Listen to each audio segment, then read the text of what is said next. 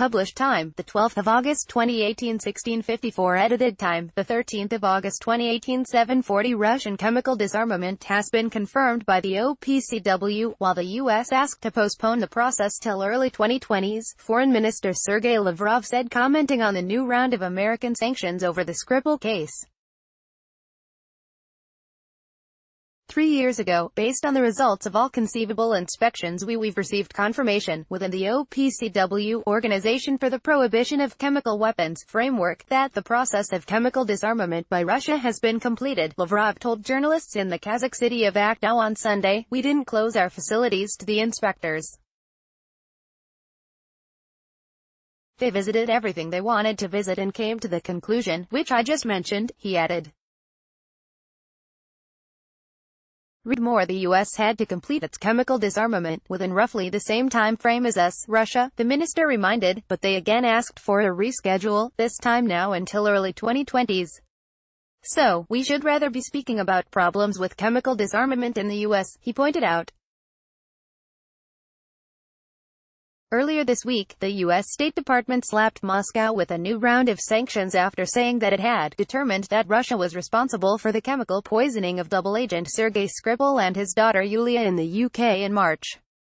The claim wasn't backed by any evidence, with the American side promising even more restrictions in 3 months if Russia doesn't provide guarantees that it won't change its ways regarding the chemical weapons use and prevent international inspectors from visit production facilities in the country.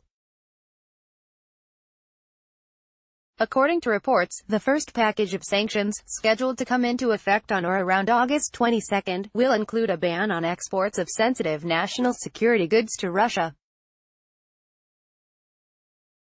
The second, harsher, round of sanctions is said to include downgrading diplomatic relations, banning the Russian airline Aeroflot from flying to the U.S. and cutting off nearly all exports and imports. Read more. No surprise if Moscow recalls ambassador. Russia will lash out against new sanctions, say experts. Lavrov reiterated that Russia rejected the American accusations, saying that anybody who is at least slightly familiar with the so-called Skripal case understands the absurdity of the statement on Moscow being guilty, contained in the State Department's official paper, he said. The UK has been claiming that the Skripals were poisoned by a Soviet-designed toxin called Novichok, and, based on this, blamed Russia for the attack. However, more than 4 months after the incident, London has been unable to produce any convincing proof of Moscow's involvement in the poisoning. Think your friends would be interested? Share this story.